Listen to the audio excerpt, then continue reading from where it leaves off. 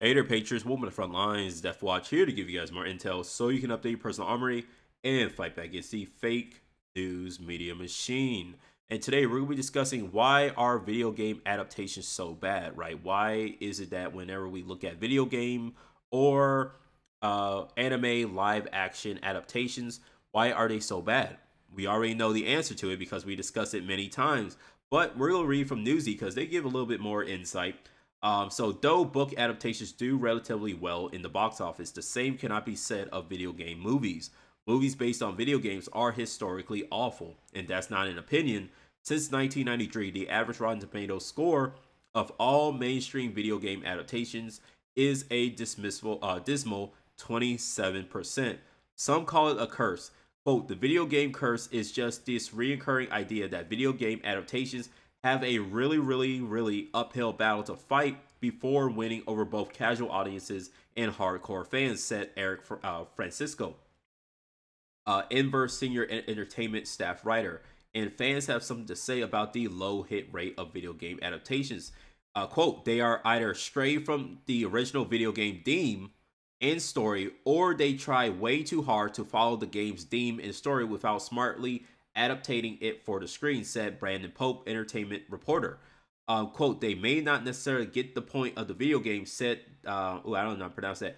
Hayana, I guess the D is silent. Hayana Miss Diaz Geek, gaming influencer and founder of Women of Xbox. Even if you're not a gamer, you're probably been disappointed about an adaptation of a favorite book. Maybe the movie tried to fit too much lore into just 2 hours, or the actors didn't remind you of your favorite characters, or maybe the world looked nothing like you had envisioned in your head or played through extensively on screen. The difference between book and video game adaptations is that Hollywood figured out how to adapt books. Kinda. Okay, I'm not gonna sit here and say, sure. I'm gonna say sure on that. Okay, and several of their movies have won Oscars, right? The same cannot be said for video games. The 1993 film Super Mario Bros. Is credited as being the first feature-length live-action film based on a video game, and it was not received well. All right, I remember, I forgot, what was it on Netflix? I think it was on Netflix, and I was watching it. I was like, yo, this is kind of dumb. This is bad, okay? It just seemed like it was more of a parody, okay? So Super Mario Bros. Did set the precedent for video game movies being incredibly bad since Louis Ellis Badillo, Chicago-based comedian. It could not be more different from the source material, said Lee Shorten, actor in Ghost of Tsushima. With a Rotten Tomatoes score of 28%, the film was heavily criticized for being overproduced yet having no real story, and for fans of the video game, it didn't live up to what made Mario games so beloved. I don't even think you could really add up. Well, no, because with Chris Pratt, we're supposed to have like another Mario Bros. Like cartoon coming out, or a cartoon movie. So hopefully that's good, but who knows, right? It's just terrible. But pretty much, we're gonna skip ahead, okay, into this. But what we do know is that it's mainly because the people who are writing these series don't know what the hell they're doing, right? We can look at the Halo TV series, right? We know for a fact that the writers never played Halo. They were, and it was just like, how is Paramount going to just come here and say, hey, we want a show that will get a bunch of people hyped for our new streaming service, right? We're going to have an exclusive Halo TV series, a game that a lot of people know that's popular within the geek realm. We're going to have this show be our flagship advertisement, right? We're going to have all this crap, right? I remember over and over during the what was it, the Super Bowl, where they had their ad there for the Super Bowl. They had all these ads showing off, hey, new Halo TV series coming to Paramount Plus. You gotta buy our service, right? And then for all these people to come out here and say, oh yeah, we never played Halo. We don't know what Halo is. We never played it. We were just hired on to write this story, right? We played the first game, as soon as we got hired, we played the first game, and we only probably spent, they probably played it on easy mode, right? To be honest, they didn't play it on normal difficulty. They didn't play it on hard difficulty because they were like, yo, we're just gonna put it on easy mode, fly through this game so we can get a feel for it, right? And it begs this question: who are these people and why are they, being hired to do these projects? When it came to the Witcher series, right? I think Henry Cavill is the only person who knew like what the fuck The Witcher was, right? The lady who's in charge of writing The Witcher, she doesn't know like what The Witcher is. Henry Cavill had to literally like give his input on certain scenes, right? Because they killed Roach, the horse, and he had to tell her like, no, we got to change this because when you actually read the book series and all this other crap, this is the type of relationship that Geralt has to his own, personal horse, Roach. Okay. And so, because Henry Cavill, right, is a nerd, right? He almost missed his chance to become Superman because he was too busy playing like World of Warcraft, right? When Zack Snyder was calling him to come and audition for the role, right? He was playing World of Warcraft and missed the call the first time, right? And he had to like call him back and like, hey, I'm here. I'm sorry. It was crazy. That's a crazy story. But Henry Cavill is literally the only, from what I know, the only real Hollywood actor who is a nerd. He was a nerd first before he became famous.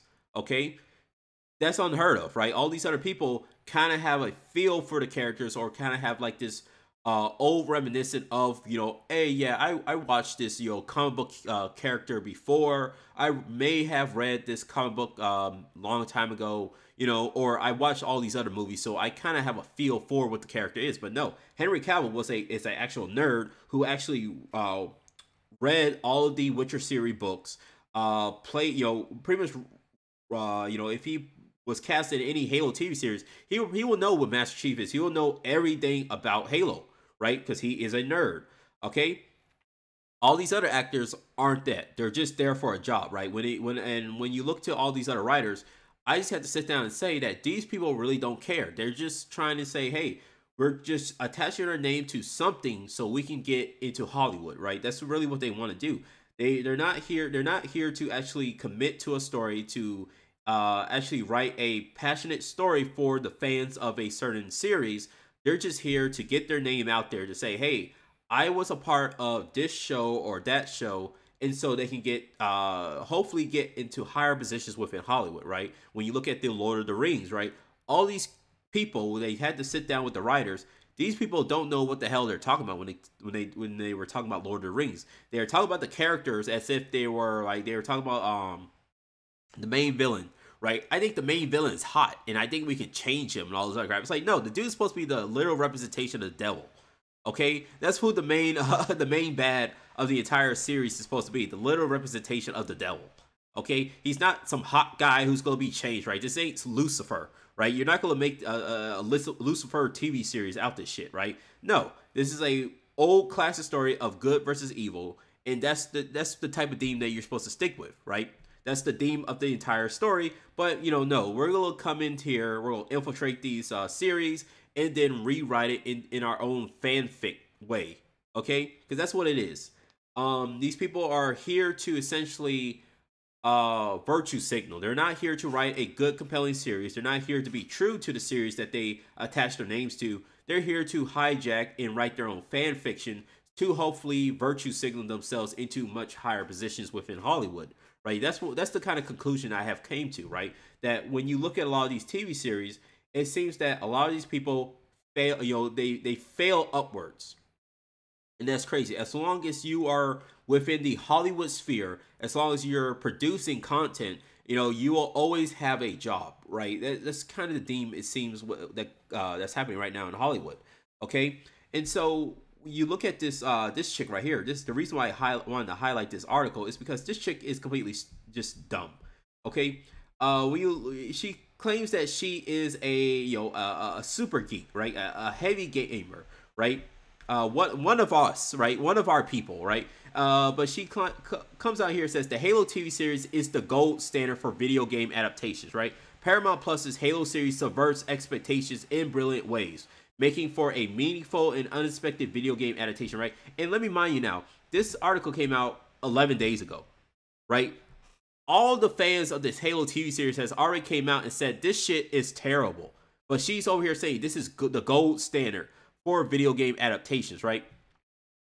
So the gold standard is to completely hijack any series. Just hijack the series and just do whatever with the lore, right?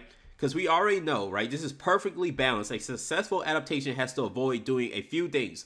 First, it shouldn't mess with the original source material. It did all that. It messed with everything, right? The Covenant, right? A xenophobic religious order, right, is now being in control by some female woman, right? A human, right? They hate humans. They look at humans as lesser, right? That's all in the lore. They look at humans as a lesser life form, right? They look at the Spartans as little demons, right? To their religious order, and they want to re-engage the Halo rings to cleanse the world of all its sin, right? That's the literal, that's what the Covenant is. They are a religious order who worship the Forerunners, worship the ring, the Halo rings. That is literally the key to literally destroying, vaporizing all living life form on every single planet throughout the universe. Okay, well, throughout the galaxy. Okay, these people don't know what the hell they're talking about. And this lady right here, who says this is gold standard, right? Let's look at her bio, right? Whoever her name is an editor and features writer at Games Radar, based out of Brooklyn, New York. Prior to entering the industry, she got her master's degree in modern and contemporary literature at Newcastle University. Ooh, some preppy college, right? With what the hell? Sorry, I got distracted by that individual in the right corner. Yeah, if you play that back, look at the person in the right corner. They look odd. That distracted me a lot.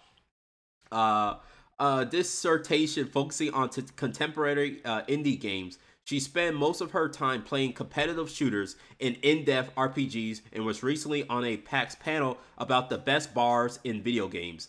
What? The best bars? That's literally what you wrote. Okay. This is gaming, guys. This is gaming journalism, right? In her spare time, she rescues cats, practices her Italian, and play. Okay, I don't give a. Okay. This is stupid. I'm done. Okay, I'm done with that article. Let's get out of here, right? But from bounding in the comments, the only actual gaming pop culture journal, I guess you call it, this the only pop culture gaming journalist website that's actually truthful, right? This is the last one, because when you look at all these websites, I don't think, did I mention this in my last video? When you look at all these websites, it just seems like they're all just shills, right? They're all just shills, sucking off all these publishers, all these studios, because at the end of the day, if they are critical, right? And I might do a more deeper dive into this subject in a different video, but it just seems to me they want to suck off all these studios and all these other Hollywood actors, because if they are critical, right? And that's kind of, I think this is the reason why. If they are in any way critical of the actual content that is coming out to people, they will lose their jobs, right? They will lose all their exclusivity. Right? Because if IGN actually starts coming out and says all these comic book characters are stupid, they have fallen from grace, DC, Marvel, all these stories are terrible, right? Guess what? DC and Marvel are not going to give them their little exclusive access, right? They're not gonna be able to go out and actually sit down with these reporters and have exclusive interviews with them, right? They're gonna sit here and say, nope, we're gonna go to some other studio or other gaming journalist website that'll suck us off, right? That's literally all it is. Okay, and so again, here you have the actual breakdown, right? Master Chief takes off his helmet within the first damn episode.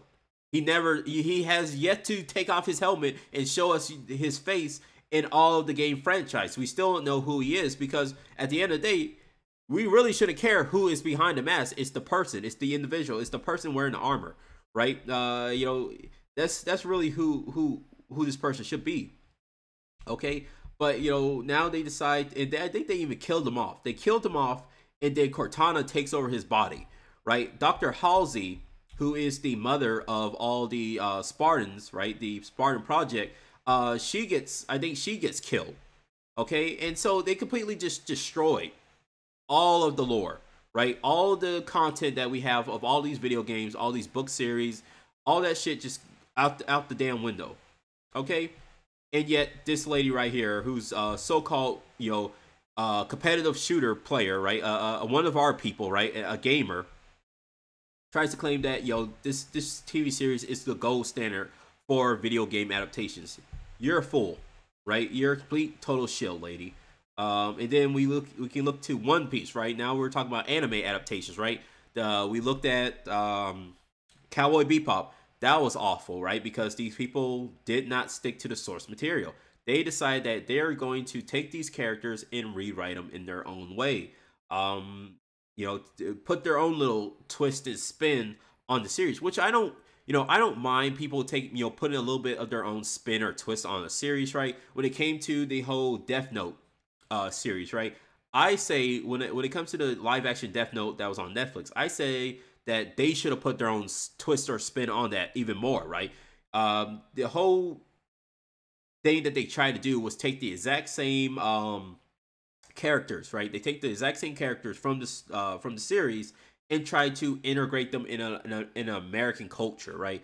It wouldn't work. It definitely did not work, right? In my opinion, what they should have did was essentially took the idea of the Death Note, right, and just had their own characters, right? Built their own story, built their own characters with the Death Note, because we already know that the Death Note can be given to anybody, by any of these Death Angels. Okay, they can go down. These Shinigamis can go down and give a Death Note to anybody that they find interesting enough to give to one, right? And so you could have just worked with that, right? Have your own characters and how they're reacting to the idea of having a Death Note, and how these different individuals are like. You could have just had like an anthology, right? We follow the story of all these different people in America who have been granted a Death Note, and how they all interact with it, and how maybe some of them completely go crazy, end up getting killed or doing something, taken out, whatever, or people who have found the Death Note and have completely rejected it. Okay, and we can go follow the story of that, right? You could have done a lot with the whole Death Note concept, right? Made it your own and had completely different and original characters and really had fun with that idea, right? You didn't have to have a copy paste of the actual characters from the anime series and try to fit them in a more modern American setting, right? That's where you failed. That's where you fucked up, okay? The live action version in Japan, that was amazing. That was really good. Okay, now we look to One Piece, right? I pulled up this article a long time ago. The head writer of this new live action One Piece series says that she literally compares Luffy to Kamala Harris, or Kamala Harris to Luffy, or vice versa, right? One of the Netflix live action One Piece head writers has caused controversy by comparing Luffy to Kamala Harris. Okay, Twitter user Tactical Fiend highlighted Instagram and Twitter posts made by Steven Maeda in January of this year. Therein, Maeda had compared Monkey D. Luffy to U.S. Vice President Kamala Harris. Maeda also compares Harris to the Will of D. Okay. Sure, but okay, a trait within One Piece where characters with the initial D as their middle name are fearless in a strange desire for freedom, at to fulfill their desires. Right? Yeah, this lady who used to be a actual prosecuting DA, okay, who literally was throwing people, black people, in jail left and right for drug possession. Right? She has the will of D. She values freedom and liberty and all this other bullshit. Get out of here, dude. Again, these people are hijackers. They have no original dot. They're NPCs. They want to hijack these IPs that are super popular so they can then put their name, attach their name to it, fill it all with all this virtue signaling bullshit, and so they can try to use that to elevate themselves into Hollywood, because it seems like you get special rewards for virtue signaling, right? It doesn't matter if you can write a story good, you get actual, because you get rewarded. You get rewarded for being completely diverse, right? We see that with the gaming awards, right? The gaming journalist website that's all about LGBTQ within the nerd culture. They had their own little gaming awards, right? Where they only gave out awards to video game series or people within Twitch streamers or developers or whatever, right? Because they have pronouns. Really, that's really how they awarded things. They nominated comic book series for only literally talking about being gay, right? If you looked up the all these the comic book series that they nominated, I literally looked them all up. In their descriptions, they are all just, hey, this superhero is gay, and they're upset that they're not getting the attention that they deserve, or this is a story about two lesbians who are super gay and all this other crap. Like literally, that's literally what the descriptions for all these comic book series that they were nominating, okay, for an award. And it's like, yo, you can literally just have a gay character like Knight Rider from DC who's just a badass, right? He's gay, and but you don't care because his whole entire storyline is just him solving crime, beating up people, and that's it, right? He's a badass. His armor looks cool as shit, right? And that's all it is. All these other shows, all these other video games, all these game developers who are getting awards all have of course, the bios and pronouns in their Twitter handles, and it's like, yo, you're only giving these people awards because of their pronouns, right? You're not giving them any awards because of who they are, what they have achieved, or if their game is fun or not. Okay, I said this when we look to Ghost of Tsushima, right? Ghost of Tsushima was a game that sold out immediately, right? They sold out immediately versus The Last of Us 2, right? And Marvel, right? Kamala Khan, the new Marvel's Mr. Fantastic, right? That's literally what she is. She's a knockoff Mr. Fantastic. Her character got her voice actor got an award for playing the best character role, right? And it's like, that's bullshit. Look at Ghost of Tsushima. Amazing voice acting, right? The game was already amazing, sold out, high praise, was on everybody's top list of games that you need to play. Last of Us 2 won Game of the Year. Why? Well, because we all know why. Because that game was virtue signaling. Right? They were like, hey, not only is our main character now a lesbian, but we're also having another main character who's also trans. Okay? And all this other diversity bullshit. That's why it got Game of the Year, right? Why did Kamala Khan get voice actor of the year, right? Character of the year, right? Even though the Marvel game that she was in was dead within the first 2 weeks. People hated it. People wanted refunds because the game was literally a microtransaction hellhole. Because of the fact that they're all shills and they're trying to push an agenda. They're trying to push the whole diversity agenda, despite the fact that this game literally from Japan, right? Talking about Japanese culture, right? A good historical period within Japan where the Mongols invaded the country, right? That's all your diversity there. But guess what? Nobody cared about the diversity because the game was so fucking good. It was cinematically good. The voice acting was good. The characters were real. Okay, the situation was a real situation that happened in real life. An actual deep dive into an historical event in Japanese history. Won no awards, right? It got nominated, but it didn't win Game of the Year. None of those voice actors won Voice Actor of the Year for their roles. Because why? Because they are a bunch of virtue signaling shills who just want to suck off all these production companies so they can get their moment to shine in Hollywood or whatever. Right? It's retarded. It's just, this is how the world is working now, right? And we have Tom Holland, now trying to be Nathan Drake. I forgot. Yeah, Nathan Drake. I was trying. I can't remember. All these characters in my head is kind of spinning right now. But when I went to go see Spider-Man: No Way Home, I remember seeing like it was that trailer. I saw Tom Holland and I saw him in his outfit. I was like, is this supposed to be like the new Uncharted series? Like I have no problem. I don't think Tom Holland's a bad actor, right? I have no ill will towards Tom Holland. I think he's a pretty good actor. But when for him to be playing this character, right, to be playing Nathan Drake, the dude is so skinny. He's so skinny. He's so lengthy. Like they literally had him take his shirt off. I'm like, dude, you got no defining ab work, right? You have no abs. You have no muscle. You're literally like a kid. Okay, the dude's like 20 something years old. He's older than me. I think he's older than me or probably the same age as me, right? I have more skin on my bones. I look far more buffer than this guy, right? And I'm like, dude, you're supposed to be an action hero.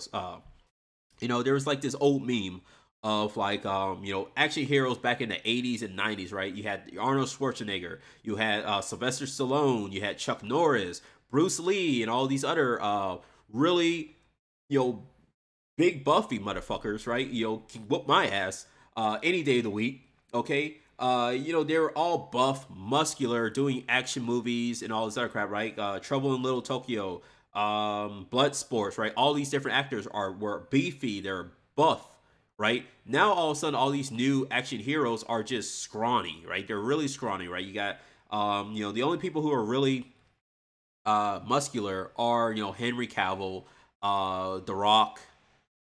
Who else can you say? I mean, you got a lot of people who's still kind of muscular, but they're not to the same size as back in the day in the 80s. Maybe because of all the steroids, right, that they probably took back in the day. But but they were at least they were scary, right? They were like Buffy. They were like the prime masculine hero that you will look at, right? When you look at Nathan Drake on the actual cover of Uncharted series, or actually you play the actual game, right? The guy is tall. He's a little bit more muscular than Tom Holland. Tom Holland is literally like it's a stick, right? He works for Spider-Man because Spider-Man, it has to be agile, right? He has to be agile, so he has to be like that, a certain like figure to be as agile as he is, right?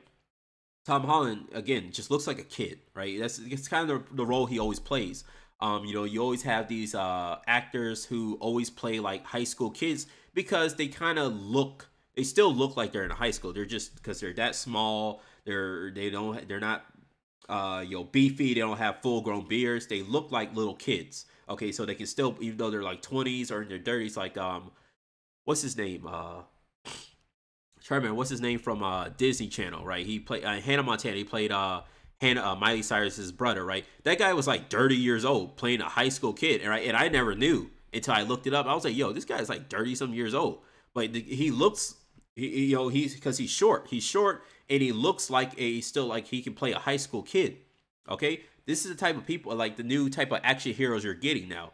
Not trying to make fun of people, but you're getting like really small, not very muscular male characters to be action heroes, right? And it's like, yo, that's unbelievable. I need my buff Arnold Schwarzenegger, Sylvester Stallone, type people going in there, whooping ass, taking names, right? Because that's more believable, right? And then on top of that, Sony is now pushing for Horizon Zero Dawn and Gran Turismo adaptations. Okay, so I don't know how Gran Turismo, right? Like that's just like any sports, like how are you going to Gran Turismo doesn't have a story.